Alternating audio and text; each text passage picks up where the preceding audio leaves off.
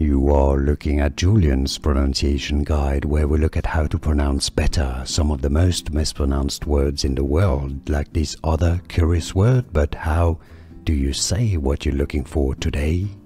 Let's learn how to pronounce the name of this peptide. If you want to learn more confusing names of different peptides and medical terms from biology, stay tuned.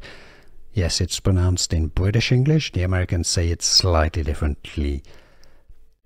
Glutathione. Glutathione. Yes, a th sound, th. Glutathione. The stress is on the thigh syllable, not glutathione, rather glutathione.